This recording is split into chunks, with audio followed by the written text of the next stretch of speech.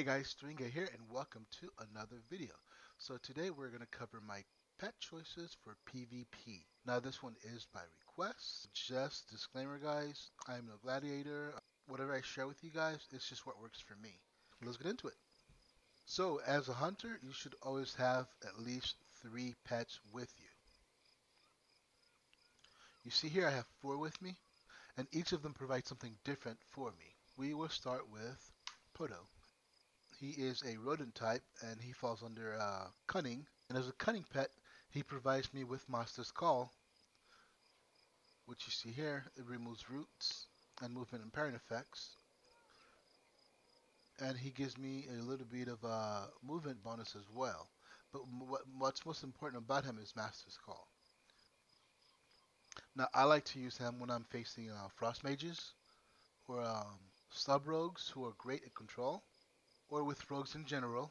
What's more special about this guy is what he provides other than Master's Call, which is Mortal Wounds. Now you will see this pattern throughout this video. This ability is fantastic. And as hunters, we should have at least one pet with this ability. Now this reduces healing by 25%. Now, the higher MMR you go, the better people you'll face. And you'll see a lot of my matches at my current rating go deep into dampening. And after the healer starts going low on mana, and they start having to scramble to heal, and we're so far into dampening, and this debuff is on my target, after a while, no matter how much healing they do, it's not effective. It's a definite must.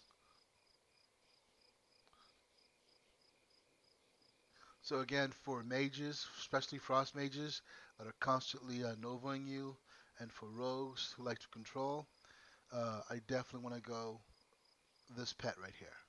The next pet is Stag. The Stags fall under Tenacity, a tank, and they provide us with a little bit of this here. Gives us endurance training, which gives us 5% extra health, which is pretty good. And this damage reduction armor from all sources, which is absolutely brilliant. It's it's got a very long cooldown for what it does. I'm not sure why Blizzard put a 3-minute cooldown on it. It's up for 6 seconds. It only reduces our damage by 20%. 3-minute cooldown is ridiculous. The main reason I use Stags is for this ability here. Nature's Grace. Nature's Grace removes 1 enrage effect and 1 magic effect from your target. Every time I'm facing a paladin, be it a healer or DPS, automatically go with a Stag pet. Sometimes mages, it depends if it's a fire mage.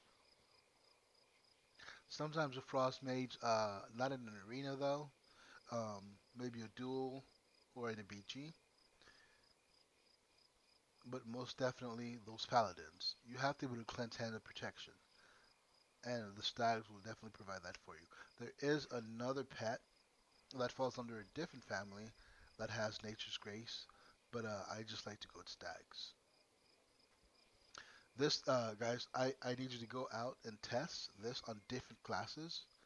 Um, I know for sure you can cleanse paladins, hand of protection. You can cleanse temporal shield. You can cleanse warlocks shields and buffs. You can cleanse warriors and rage effects. Um, there's so many more. I'm not 100% on all of them, but you guys have to go out and test it. This is a definite must against any kind of paladins. Now our next pet, which is quickly becoming one of my favorites, is the hippo or the river beast, if you want to call it that. Now I like this guy because he falls under tenacity, which is tank, so we do get the extra health from endurance training, and the armor, which is brilliant, but most importantly, we still get mortal wounds. Now this guy, I like to use him when I feel like I need a little more help, a little extra HP, a little extra armor. I definitely go with him. So against warriors, arms warriors who hit so hard, against demon hunters, um, sometimes assassination rogues, monks, in an arena, this could mean a win or a lose for you. And I know for me, it's come in handy so many times.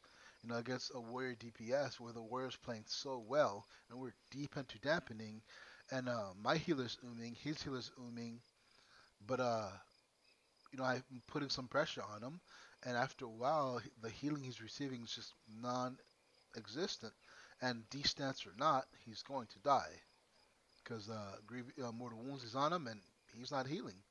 And last, this is not really a PvP, but this is something as a hunter we actually bring to groups. This one is a wasp, which falls under ferocity, and it gives you a 10% leech, which you see here, and you also get primal rage, which is hero. Now I like to use this one in dungeons, especially when we don't have a shaman. You bring hero to the group, which is pretty cool for us. So guys, this is really it for me. I hope this gives you guys an idea of my mindset for PvP. I hope this gives you guys a little help going into your next duel or arena. Um, Again, guys, you should have at least three types of pets with you at all times. And for me, it's always a stag for that nature's grace. Got to be able to cleanse.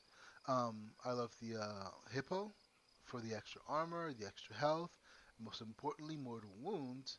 And of course, I love the rodent type um, for Master's Call. You know, you need a cunning pet for Master's Call,